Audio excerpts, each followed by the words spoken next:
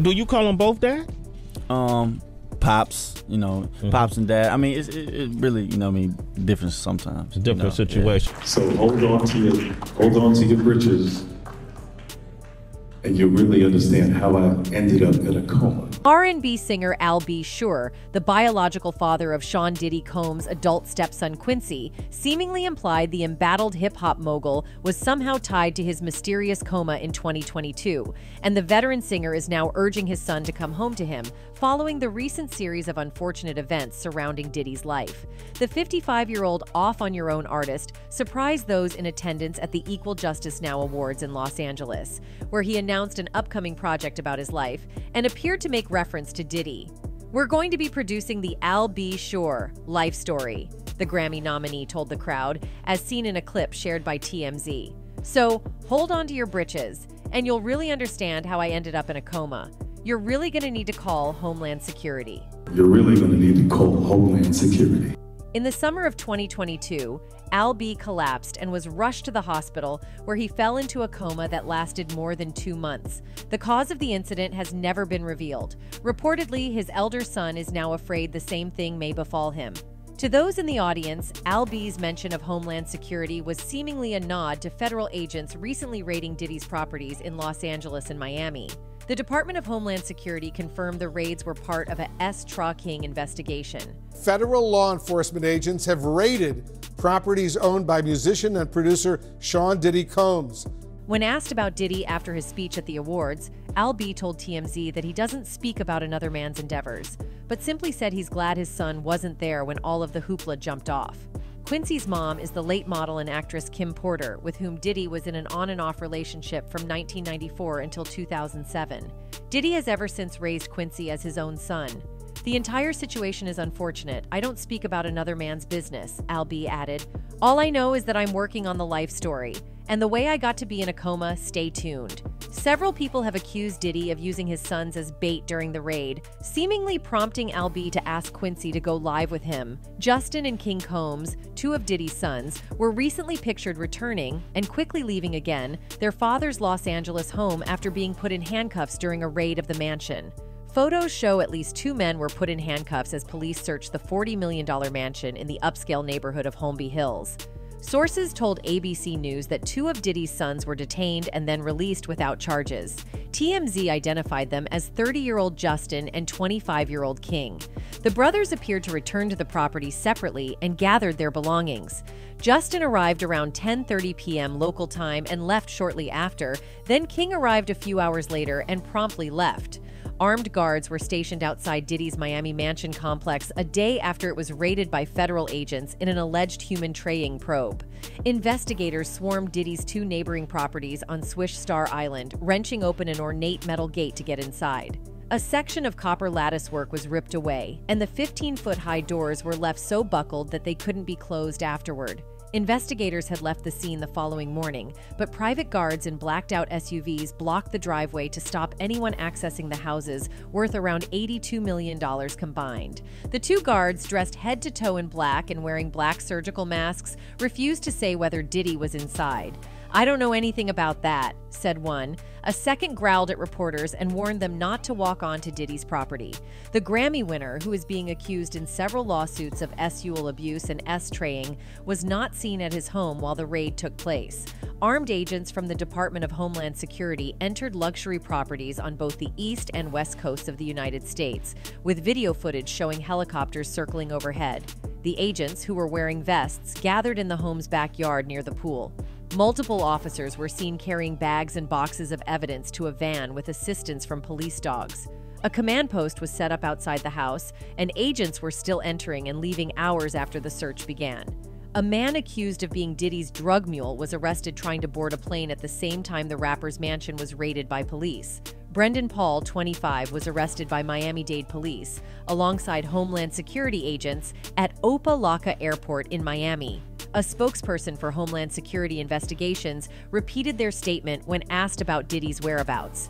Earlier today, Homeland Security Investigations New York executed law enforcement actions as part of an ongoing investigation, with assistance from HSI Los Angeles, HSI Miami, and our local law enforcement partners, the spokesperson said. Diddy, now 54, has 3 children with the late actress Kim Porter, King and 16-year-old twins Delilah Starr and Jesse James, and he adopted Porter's son Quincy Brown from a prior relationship. His other children are Justin, whose mother is Misa Hylton, and he had 17-year-old Chance with Sarah Chapman and 17-month-old Love Sean with Dana Tran. The rapper's whereabouts are unknown, and information about his personal Love Air LLC Gulfstream 5 jet is no longer available on the plane tracker service FlightAware. This aircraft is not available for public tracking per request from the owner-operator. That's according to the website. The Department of Homeland Security and other local law enforcement offices have not been able to comment on Diddy's location. His jet took off from the Van Nuys Airport in Los Angeles last Monday. The rapper was then spotted around 3 p.m. at the Miami Opa-locka Executive Airport, just a few hours after the raid started. The besieged rapper was seen pacing around the customs office at the airport, though he was not being detained in any fashion. He was reportedly waiting on others in his party, who were being questioned by federal officials. He was said to be never cuffed or taken into custody, and despite his other plane heading to Antigua, Diddy is not said to be on the run at all. The rapper's private jet was tracked to the Caribbean island of Antigua last Monday, reported TMZ, but there was no indication he was on board. Diddy was said to be boarding a separate private jet in Opa-locka when the feds arrived.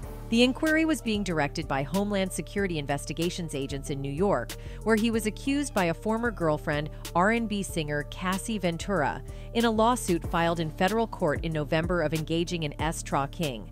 She alleged Diddy controlled and abused her for over a decade, as well as plying her with drugs, beating her, and forcing her to have S with multiple male while he watched and recorded.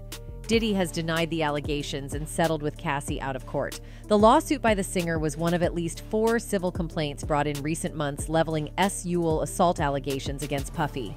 The rapper and music mogul has been fighting various legal battles, including one against an unnamed woman who claimed he and 2 friends sexually assaulted her when she was 17. Joy Dickerson-Neal, another accuser, claims the Bad Boy founder slipped something into her drink and sexually assaulted her in 1991 while she was a student at Syracuse University.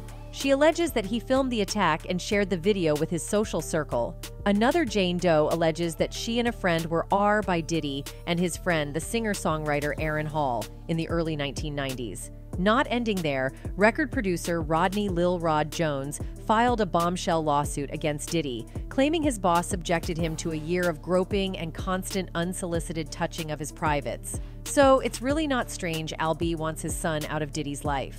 A few days ago, the singer made a public message for his son, Quincy Brown. In a short but loud Instagram post, the 55-year-old crooner, born Albert Brown, let it be known that the door is wide open for his son to be with him as Sean Diddy Combs, the man who raised the young actor, is dealing with serious legal and personal troubles presently. "Come home. The door is wide open," he wrote under an old photo with Quincy. "You're safe here, son. I love you, Pops. You're biological." Commenters had mixed reactions to his message, but the majority felt it should have been a text or a call versus a public post, accusing him of looking for attention. Some argue this point by claiming the singer, born Albert Joseph Brown, was absent for the majority of Quincy's life while Diddy stepped up in his life.